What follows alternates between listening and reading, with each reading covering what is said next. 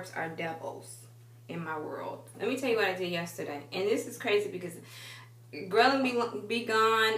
We should have done a girl talk talking about this, because yesterday I had gone to the office and I'm driving back and I was like, you know what, I'm going to stop at Jamba Juice because I'm going to get some oatmeal, because I'm supposed to be eating these 1,200 calories per day this week. Remember, I committed to that. And I know I'm not going to be hungry. So I am going to stir up my appetite. I said that to her. I said, I'm going to get this oatmeal, and I know it's gonna set me off, and it's gonna make me want to eat. What happened? It set me off. Got the Jamba Juice oatmeal. Asked for the soy protein to be added, thinking I'm doing something. Came home, added some sliced almonds to it. More protein, right? And a couple hours there, I was hungry. And so then I'm like, okay, but it's not lunchtime. And so I did this whole thing, and then I got like some munchies from my daughter, you know, Doritos with the pretzels and the Cheetos, yeah, those. I had got some of those, and then I had lunch. Now, for lunch, I had like a couple Baby Bells, and Reinventing Ed, he totally influenced me because he had some stuff from his garden. So he had made like a mozzarella, fresh basil, tomatoes, and he had some other stuff on his plate.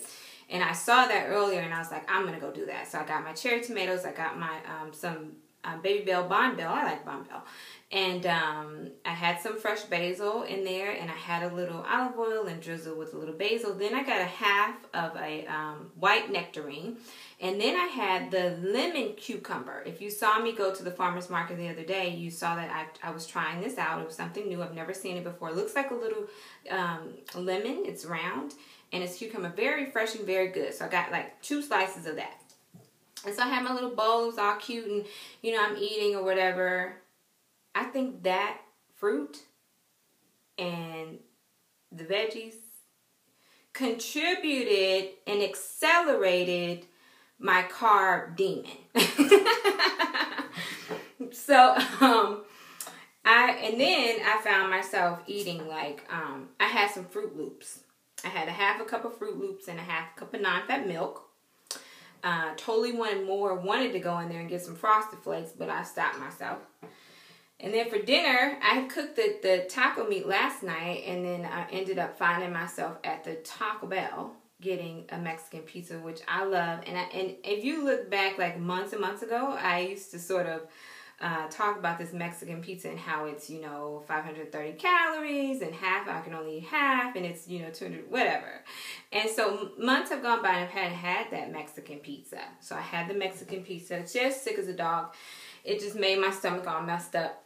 But, you know, I was sitting there, and of course I showed the pictures of this stuff. I didn't show the picture of the munchies, but I had them. And, you know, it's like, okay, this is the reality, and this is something that I know. And it's sort of, you know, a message for you is when you know that there's something that triggers you or sets you off in a bad way and makes you either hungry sooner or makes you want to eat more of the like type of thing.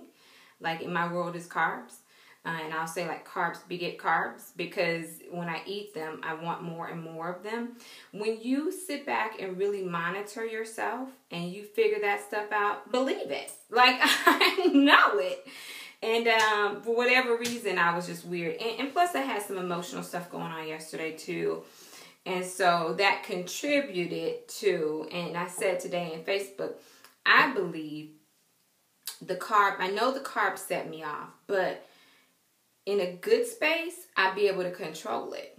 But in a not so good space, there was a couple different emotional type things going on. I think my ability to reason through it got a little weak. And so the carb stuff was going on, and then I had these emotions, and then it was just like, I'm gonna eat the Fruit Loops. Now, I don't binge. I ate that stuff, but you know, I haven't calculated what I ate for the day yesterday in terms of calories, but you know, it was not anything crazy. But it was outside of my meal plan. It was outside of the things that I've established for myself to be able to eat and not eat. And so for me, it, you know, was an eye-opener. So carbs, no matter how complex you are, oatmeal, I love you. But I can't play with you because you set me off. So that's the second thing that I learned. Anyway, I'm 15 minutes. I'm hoping this will upload. Thanks for allowing me to ramble and to sort of be with me as I process through. And I encourage you to process through too. Nothing's set in stone. You know, process through your journey. Figure out what's going to work. Figure out what's not going to work for you, even though it might work for the next girl. Keep it fresh and purpose to be successful. Alrighty, I shall talk to you guys later. Bye.